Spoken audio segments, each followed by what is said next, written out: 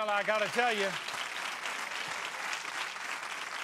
right now I'm one of those children running to hear a word from the Lord. I'm going to step aside and let you preach. Amen. Amen.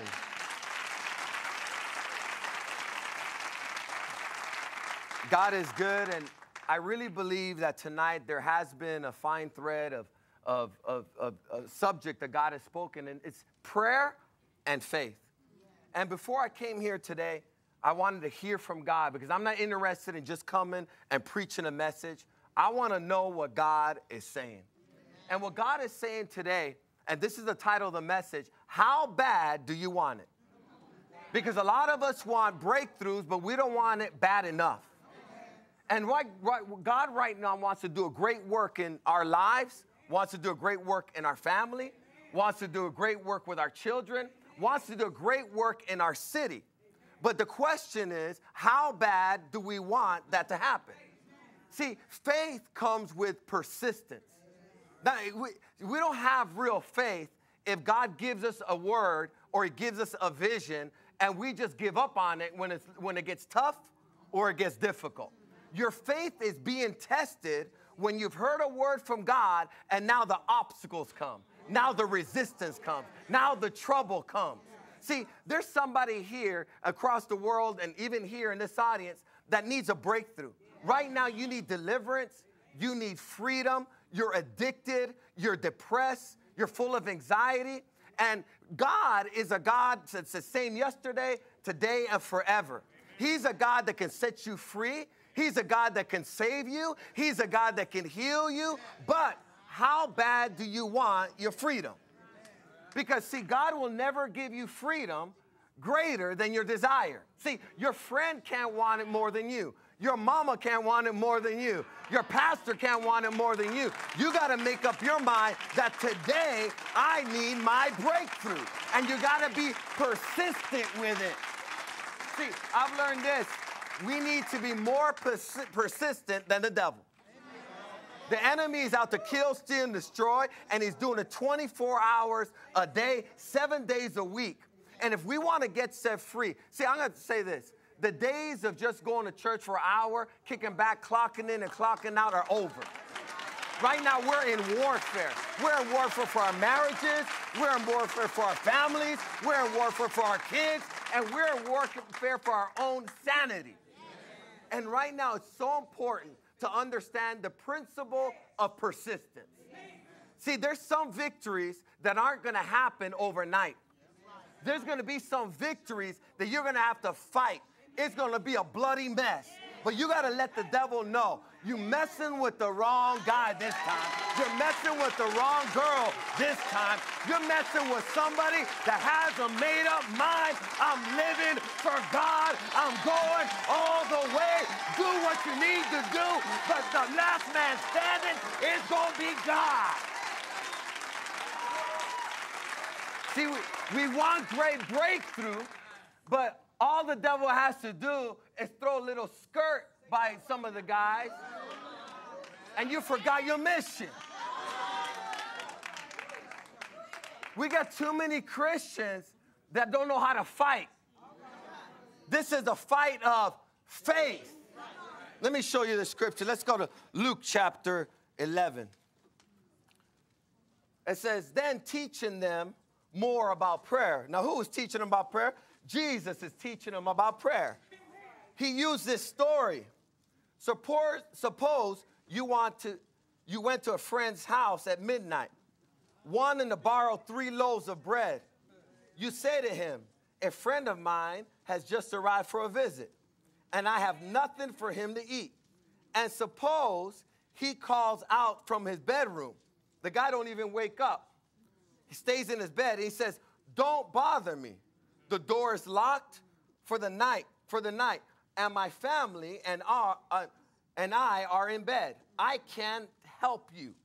But I tell you this, though he won't do it for your friendship's sake, if you keep on knocking, if you keep on knocking, if you keep on knocking long enough, if you keep on praying long enough, if you keep on standing long enough, if you keep on witnessing long enough, something's going to happen because of your persistence. There's a principle of persistence that God wants to teach us in prayer. We got too many times that we're praying, but we're not praying in faith.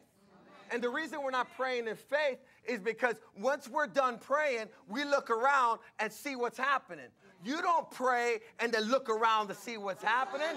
You pray and then you believe that it's done, and you keep on standing on what you prayed for, believing God has it all under control, and once he said it, it's done. But we need to learn how to pray. Like MC Hammer said, we got to pray just to make it today. And we got to learn how to pray. But I tell you this, though he won't do it for your friendship, if you keep on knocking long enough, he will get up and give you whatever you need because of your shameless persistence. You know what persistence means? It means to continue firmly, steadfastly, despite obstacles. See, God is not guaranteeing that you won't have obstacles. What he's saying is, as a matter of fact, you will have obstacles. And this illustration shows us 3 obstacles. The first obstacle was, no, don't bother me. You got to be able to hold on to the word of God even when everything around you looks like a big no. Because, see, the enemy is not going to give up territory easily. The Bible says this. I'm going to teach you another principle about warfare. The devil doesn't go until you make him go. The Bible says, resist the devil and he will. If you don't resist him, he's not going nowhere. That's why Jesus has given us power to cast out demons. There's some demons you got to evict out of your house. You got to evict out of your marriage. You got to evict out of your city. You got to evict out of yourself. But we got to learn how to resist. We got to learn how to stand. We got to learn how to persist. We got to learn how to fight even though there's what? Obstacles. I don't care how many no's I got. I know who my God is. My God's bigger than any no the devil could bring my way. God always has a bigger yes for every devil's no. I remember me and my wife, we have 5 little girls. But at this time, we only had 1 little girl. And my 1 little girl, her name's Abriana. And my 1 little girl, one day, we're out on vacation. And she got really weak. And we thought she had a cold. To make a long story short, we went to the doctors, and they put us in a little room. They checked her out, and they said this: we regret to inform you that your little daughter has leukemia. And I remember saying this. I told my wife, you know, we've been preaching faith our whole lives.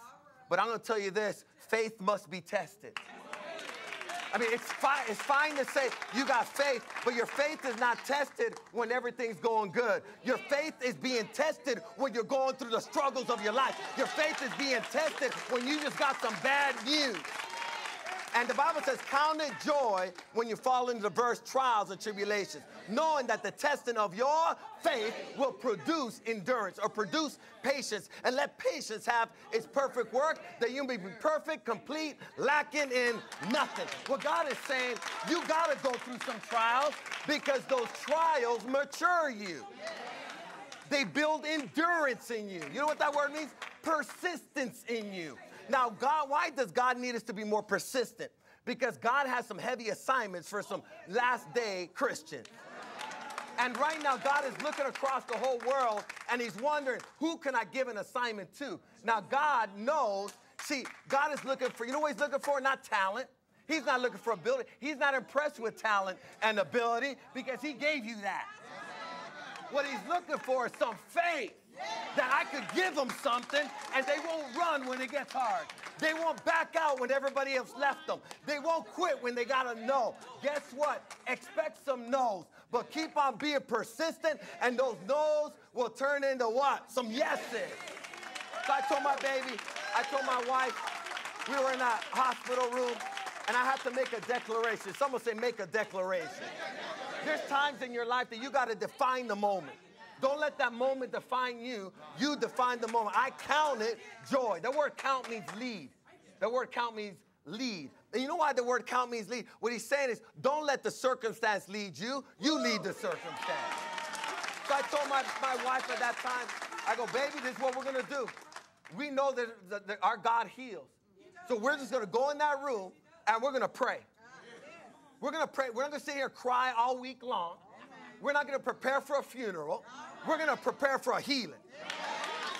We believe in God's word, and we can connect with God through what? Prayer. So I go, baby, let's pray about this thing. So we laid hands on my little baby. And when we laid hands on a little baby, I said, I talked to her. She's 4 years old. I go, baby, when we ask God for help, you know what he's going to do? He's going to help us. I go, baby, what is God going to do when we ask him for help? He said, help us. I go, so we're going to pray for help, and we're going to pray for healing right now, and we're going to believe that you're going to be healed right now, baby. So we prayed for healing. But after we prayed for healing, she got worse. See, you cannot go by circumstance. You cannot go by the reports. There's some breakthroughs that you got to hold on just because God said it, and you got to believe it, and just be more persistent than the bad reports. Be more persistent than the trouble. Be more persistent than that devil that's trying to steal your family. Someone say, be persistent. Be persistent. So we were persistent. I'll tell you this. Within 30 days, there's another thing that happened. My wife was pregnant with my second daughter. And when she was pregnant, they had to do an emergency C-section on her. My other daughter's in the hospital with cancer. My other daughter right now is being born, emergency C-section. They come to me, the doctors come to me, and they said, she probably is not going to make it. She has a major heart defect. So now not only do I have one girl in the hospital, I got two girls in the hospital with a death sentence on them. See, we have to understand, faith is not always easy. That's why they call it a fight of faith. You got to learn how to fight. And I remember the doctor. See, this was the next thing that happened here in this portion of Scripture. He said, the door is locked for the night, and my family and I are all in bed. I can't help you. And see, you have to understand that there's going to be times where it seems like everything's locked up.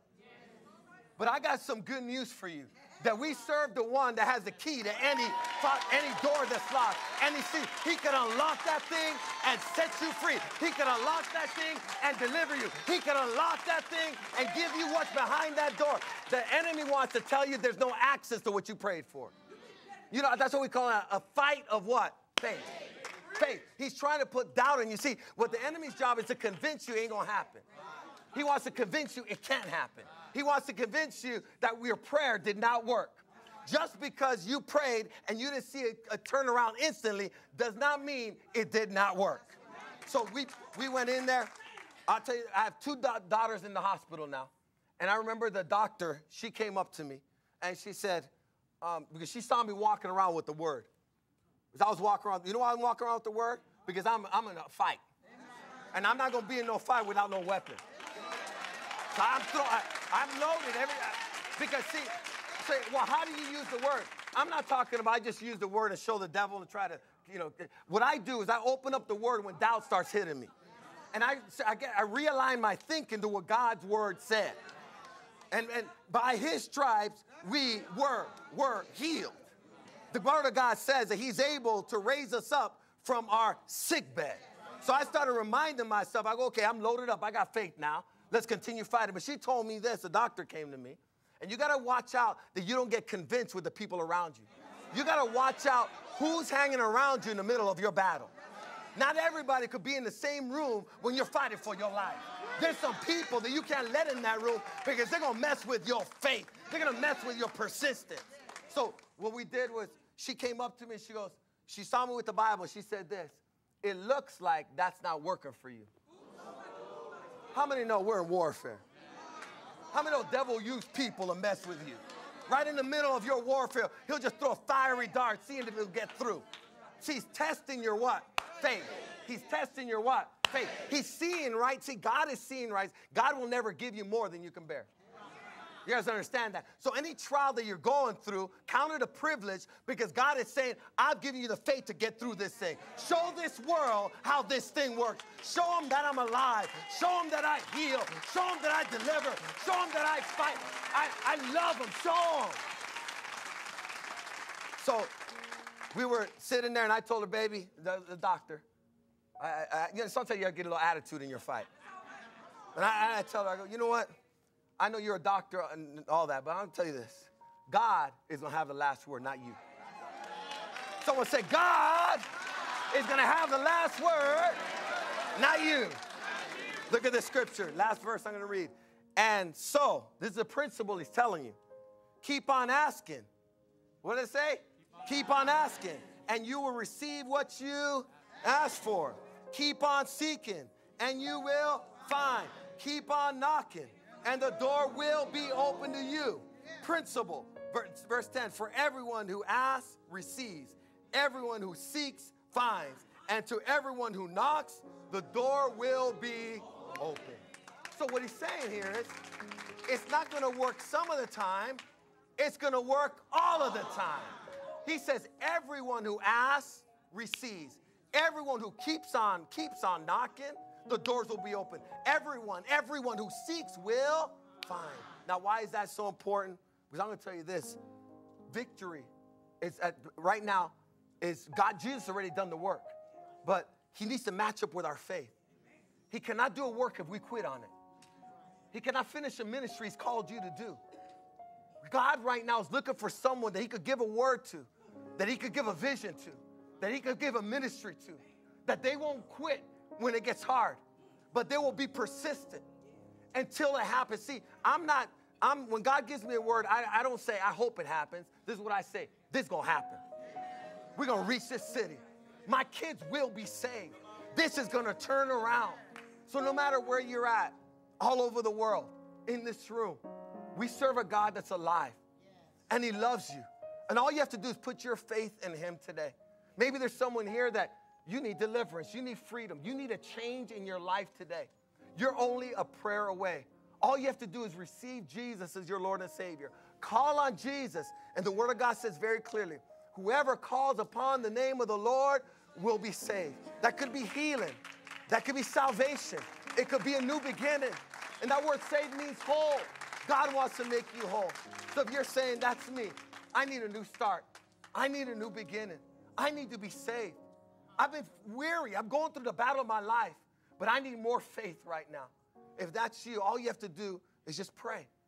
And I'll lead you in a prayer right now to receive Christ if that's what you want to do, or receive the faith of God, the strength. God will do this. Just repeat after me. Say, Jesus, I ask you now to forgive me for my unbelief. Today I make a choice to make you the Lord of my life.